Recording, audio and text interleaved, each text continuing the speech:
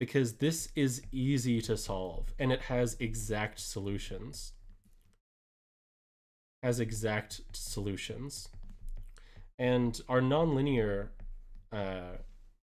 our nonlinear equation up here may not have it doesn't generally have exact solutions. If we're interested in the current, for example, as a function of time, you put in some capacitor somewhere, that's going to very quickly spiral out of control. So we're okay with this is obviously nonsense. This is nonsense because we know the ID is quadratically related to VGS, right? But we want to derive an approximate model.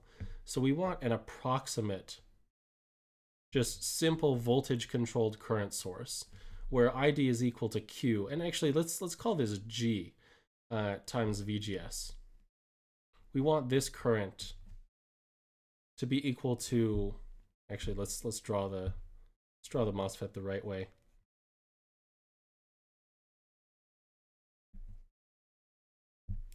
VGS. We want this current to be equal to just some constant G times VGS. And I use G because, you know, this looks kind of like Ohm's law, right? I equals GV, or Ohm's law in conductance form. So, okay, how do we get that? Well, we know if we want a linear approximation, that almost always means we're going to use a Taylor series.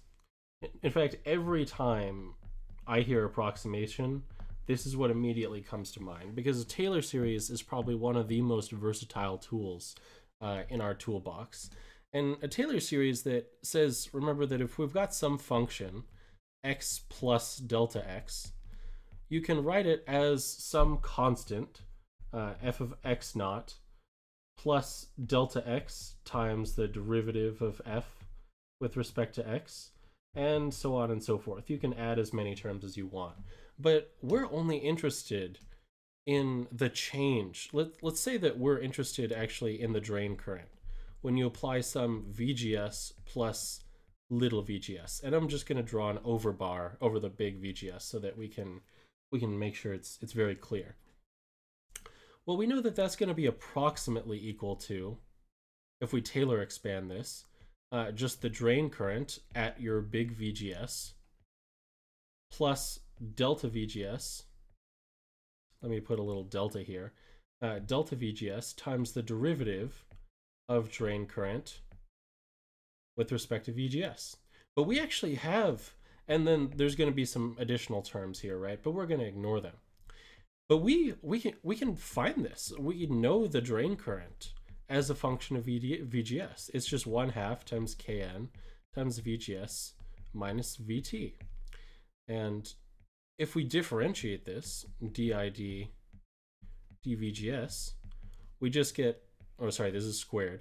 So this 2 comes out front, and we just get Kn times VGS minus VT.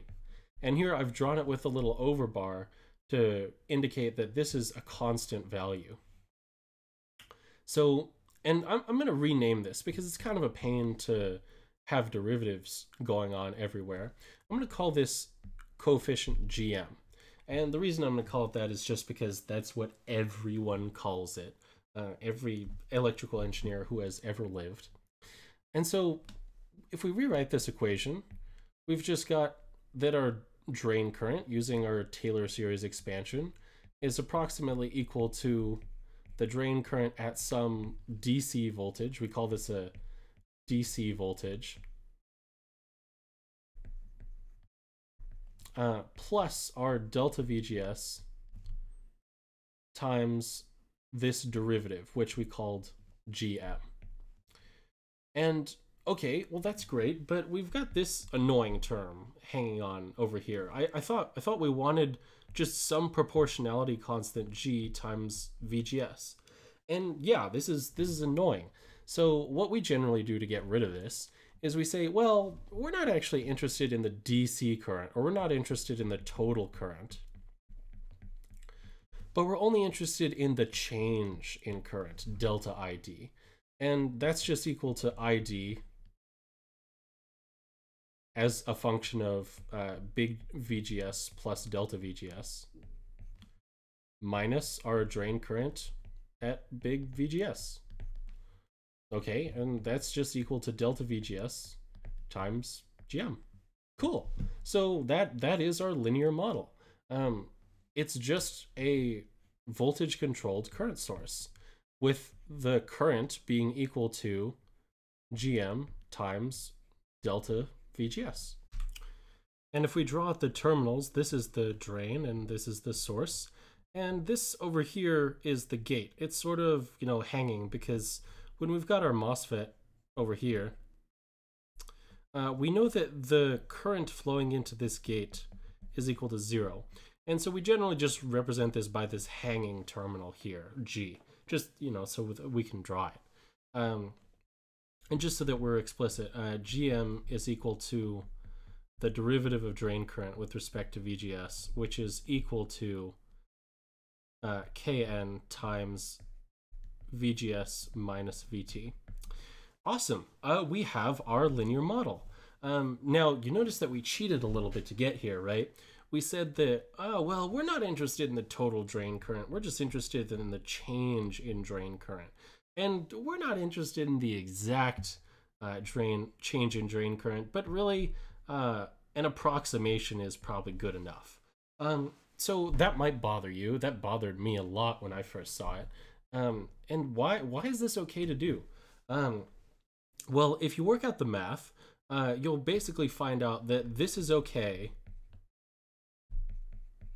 or this is a good approximation when delta VGS is much, much less than the DC voltage of VGS, or the you could think of this as the static component of VGS minus the threshold voltage.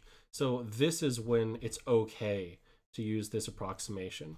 When this is true, this approximate model, in the limit where delta VGS approaches 0, this approximate model becomes exact. Now, you might have noticed that I swept a couple things under the rug for this. What about the body effect? And what about the 1 plus lambda VDS term that's always hanging off the end of our equation that I neglected to include? Well, these are additional complexities to the model that we'll introduce later. And we'll show how to incorporate them into a linear model and how to linearize everything. But it turns out this model, this kind of simple linear model, is good for pretty much everything. So there's some times when we'll want to add more precision, but this is going to be good to get a good answer or a good first pass analysis of just about any circuit. This is the model that we'll actually use. And that's really cool and kind of surprising. And I should note that this general process where we take an ugly equation and make it beautiful via the Taylor expansion, this is a general process in engineering and physics. And if you master this process, you basically master engineering. So thank you all for watching. If you have any questions or comments, please feel free to post them below, and I'll see you next time.